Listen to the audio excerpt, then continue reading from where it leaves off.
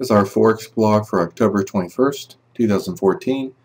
I haven't been doing these that often because I'm focused on trading and improving our trading signals. I'll briefly show you those first, and then we'll get into how to use some of our other tools. You can see the last 2 days. The euro dollar yesterday had a nice buy here, it went up, bought here, it went up, bought this pullback here, nice win. Bought right here at 21 and pretty much broke even on that trade.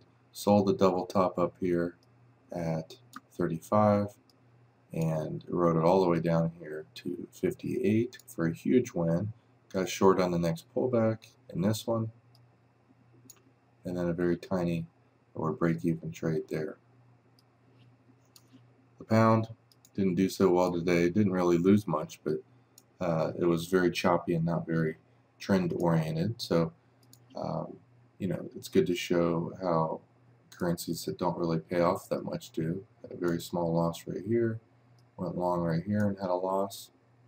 So you can see small win, loss,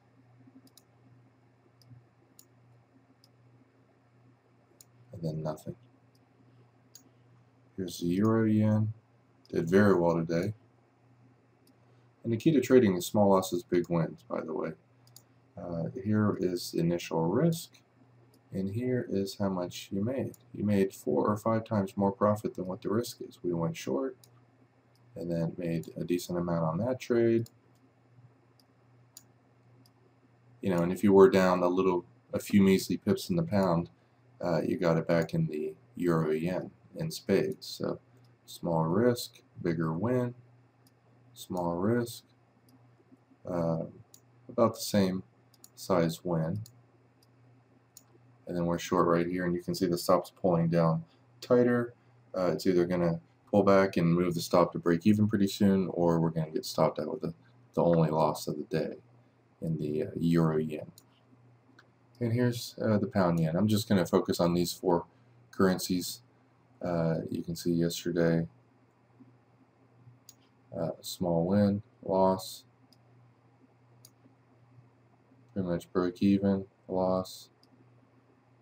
Those losses yesterday were returned today. Much bigger win, pretty much break even. And when there's a new trend like this, I require a decent pullback to get in, and there was just shallow pullbacks. So shallow pullbacks tend to be losers. So I have very strict rules. Most of the new patterns I create have 25 to 35 rules. So you can see those 4 currencies, probably 60% winning overall, mostly because of currencies that had bad days, just have very tiny losses.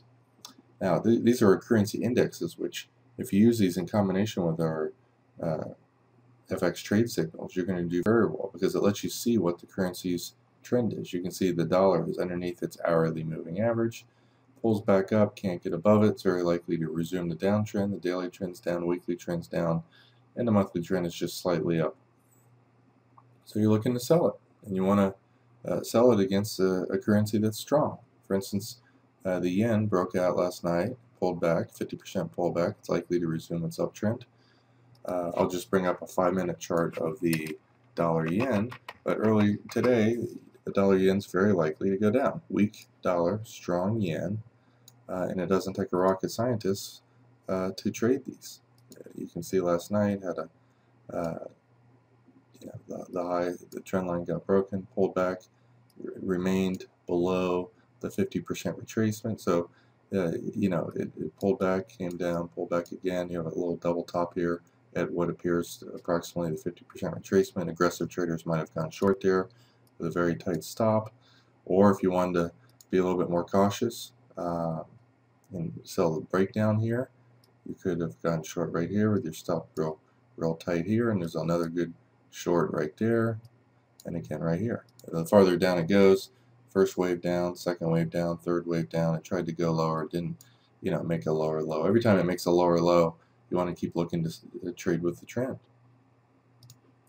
I'll do one more example with the currency index.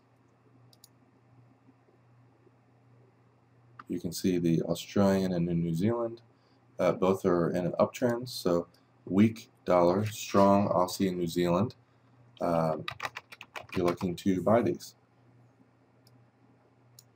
So you can see it went up, by the pullback, went up, by the pullback, went up a little bit. You know, the force was to the upside. So, and you're always going to do better on something like a range chart where it lets you see a certain number of pips per bar. You can have tighter stops with less risk. You can buy the breakout here with your stop underneath here, move it to break even pretty quick. Didn't go up that much. And again, I always tend to wait for a little bit deeper pullback. If you bought a little pullback right here, guess what? You have a loss. You wait a little bit for a deeper pullback into this range right here. You can have your stop underneath here. Very quickly move it back to break even. It went up 15 pips. This came down again to the low back here. Decent pullback. You get in. Very tight risk. Even though that trade really didn't pan out, you have the potential of bigger profit than what the risk is. Here you have a nice little double bottom right here. So, you know, the risk reward is off the charts when you trade a strong currency versus a weak one. Here's the New Zealand dollar. And again, earlier in the day, you're looking for buys. And when you focus on a currency that's strong versus one that's weak, and you get a breakout right here, let's say you took this breakout here, and you put your stop a little bit underneath here. Well, you had a little bit of a loss. Comes back up again. You buy the breakout right here. You put your stop real close, and guess what? You have a huge win in comparison to your risk, and you know you lost a very tiny amount, so you can cross that off. Right? This is what you lost on the first trade, and you're left with on two trades this much profit, 10, 20, 30 pips. And that's the secret to trading. One of the things that I do with my automated systems using the same FX trade signals I release, if I have a losing trade on the next trade, I bet 1.25 times. So if I do one lot, for instance, on the first trade and lose, let's say 6 pips, I'll do 1.25 pips on the second one. And if I lose again, I do 1.5 lots on the third one. And that also, you're going to frequently get big wins. And if you have 2 or 3 losses in a row, you actually make more ultimately when you get these 30 or 40 pip moves because you have a much bigger position. That gets back all the tiny losses you had on smaller positions. And you know, you start over with your size. That's what I personally do, and I'm just, I mean, it makes trading for me absolutely stress-free because I take a lot of trades every day, and you know, if there are a series of losing trades in a row, then you know, one nice trade can get it back. Or sometimes you only make 10 pips on a bigger position. Well, then I scale back. If I do one lot, then 1.25 lots, then 1.5 lot, and I have a very tiny win, I'll go from 1.5 lots back to 1.25 and not and reduce my risk a little bit. So that's how I do it, and it's just absolutely unbelievable. It's nice to just, in a very small way, increase your lots.